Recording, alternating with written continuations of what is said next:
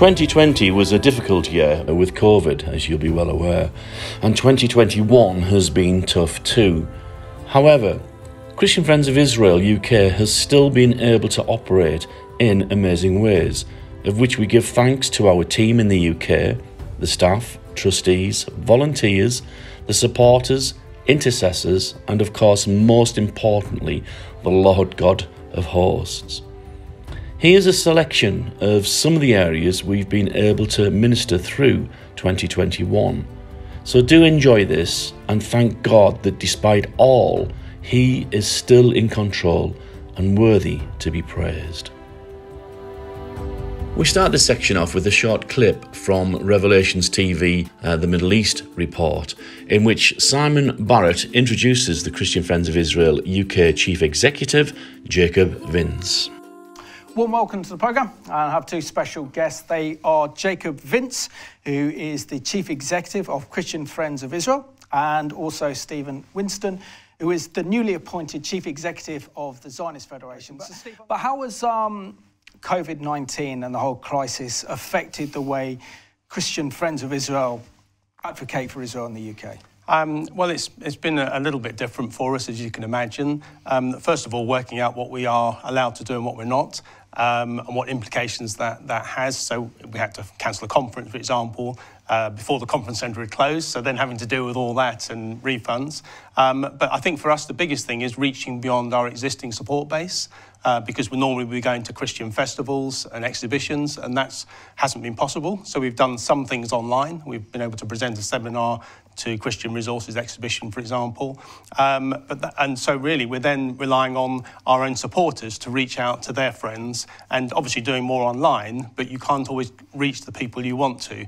You reach your existing audience or people that are interested in the subject, but the way that it tends to work, online is people go into their silos. And if, like me, you're interested in rugby, all the rugby videos keep appearing and you watch those, whereas in fact, you'd like to help people to expand their horizon, to understand a different perspective on Israel and to see things in context rather than just go down one avenue or rabbit hole. Been involved with as the director for Christian Friends of Israel now for about a decade now. So this is something that you've had about 10 years of experience in doing. But why is it so important that Christians who have a love and a heart for Israel and the Jewish people get on board and get involved? We need to be there and come alongside and show the right friendship to Israel, and this is a very practical way in which we can do it. It's all right to say I'm a friend of Israel, but to be a friend, you've actually got to be doing things that are about friends. And so this is something which we can do in our country.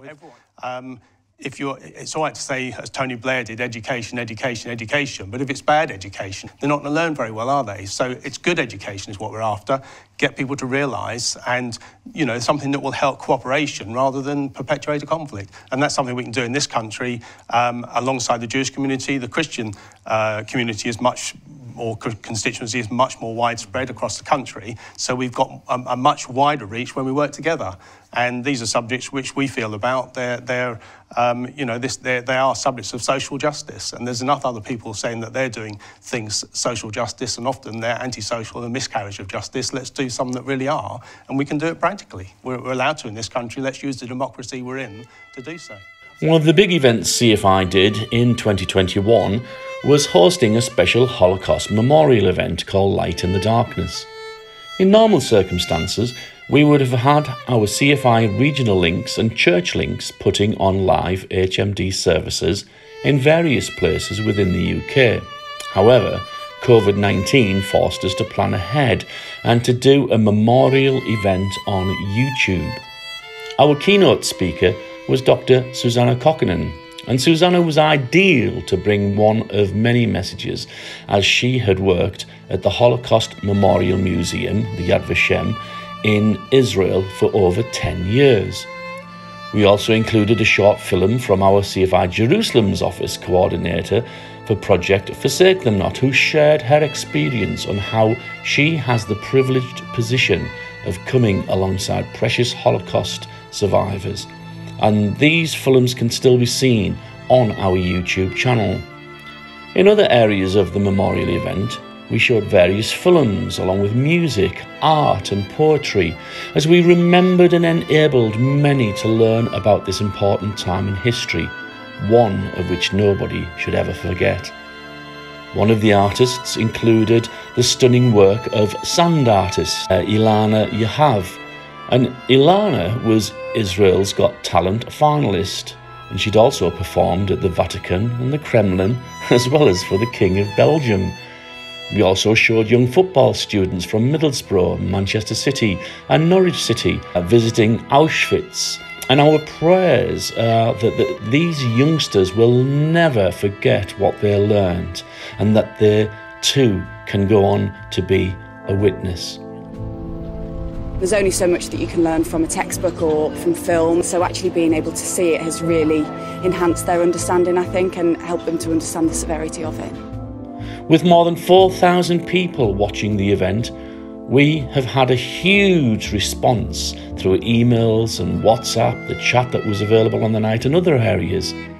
One person commented stating it was such a moving presentation, and they thanked us for the loving and dedicated hearts in remembering the Holocaust. And another wrote, "What can I say? Words are certainly not enough, except to praise and thank God for all the time, hard work, inspiration and prayer that all of you invested in what was to be such a varied but challenging memorial event. Light in the darkness, it certainly was, and ought to bear much good fruit and lasting fruit." And in an age when anti-Semitism is as high today as it was in the 1930s, the importance of remembering has never been greater. The need for education on Nazi persecution and Holocaust is vital. Why? Because the lack of knowledge increases intolerance, anti-Semitism and Holocaust denial.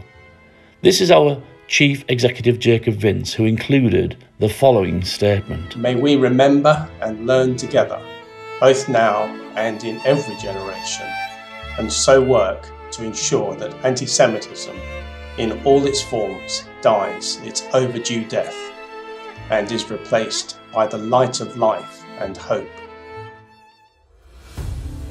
Another conference that Christian Friends of Israel were involved with in 2021 was our two-day National Prayer Conference, this time on Zoom. We had to do it on Zoom simply because of the COVID pandemic, but we believe it was hugely beneficial for God's kingdom. The theme of 2 Chronicles 20 was lifted high through both the meetings and blessed many in many ways. And we used a variety of people through the staff, trustees, CFI links and volunteers, and they came together with supporters and intercessors alike. As we fixed our eyes on the Lord, He honoured our time together. And again, we've had a great amount of feedback. One supporter stated, "Thank you so much for going before us to prepare this excellent groundbreaking day.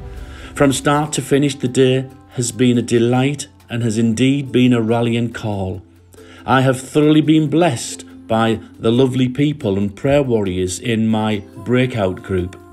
Another one stated, "It was certainly a highly significant and important day." And another supporter wrote in and stated, "We did feel encouraged, enlightened, challenged and motivated by all of you." And one more stated, "I tried Zoom for the first time at the CFI prayer conference and had a brilliant day.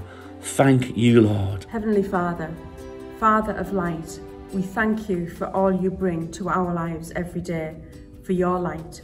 We thank you for the miracle of Israel as a light to the nations. We thank you, Father, for your word, the Bible, where we see history and prophecy come together. As restrictions to COVID started to unlock through 2021, this allowed us to get back onto the road and join in with a summer festival at the Lincolnshire Showground at the One event. This time it was slightly smaller than usual and the resources rather different in the fact that we had to work from gazebos, but the joy and welcome was still there. These festivals are a great way to get our resources out to the people within the church, and it allows us to have quality conversations. And we pray that this would lead to a fresh understanding to many about Israel, the roots of our faith, and would eventually produce a harvest of new fruit within the churches. Meanwhile, come September and down in Eastbourne, we had great feedback from a various amount of people and supporters expressing their appreciation of the CFI UK conference. And it was great to have David Hofbrand step in at such short notice, as the original main speaker, Andy Angel, had become unwell and was unable to speak at the conference. However, we were really pleased to hear David Hofbrand, who is an author, speaker and singer-songwriter, speak about the Jewishness of Jesus. The other speaker, Claire Lambert, also gave a great message in session 4. It was entitled Jesus Returning as King, which was taken from her book. In Jeremiah chapter 31 and verse 21, we read, "Set up road signs, erect guideposts, pay attention to the highway, the path on which you travelled." Through what you have seen and in the many other areas of this ministry of Christian Friends of Israel, we believe we are indeed setting up road signs and erecting guideposts for those who take their Bible seriously and want to walk with God. To pay attention to the highway and the rich Hebraic roots of the path on which you travel. Standing side by side with the people and nation of Israel, we desire to encourage the church with a deeper understanding of her roots and relationship with Israel, whilst challenging prejudice and anti-Semitism and assisting the Jewish community both here and in the UK and in Israel through our CFI Jerusalem office.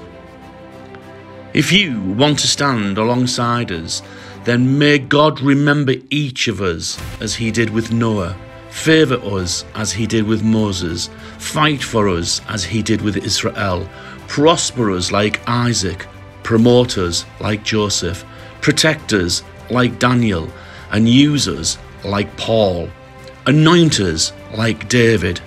And may the Lord God honour us as we honour him through our calling. This is our prayer for all who work with us as we continue working with the church and standing with the people and nation of Israel throughout 2022 and the years to come. For more information, just go to our website at www.cfi.org.uk.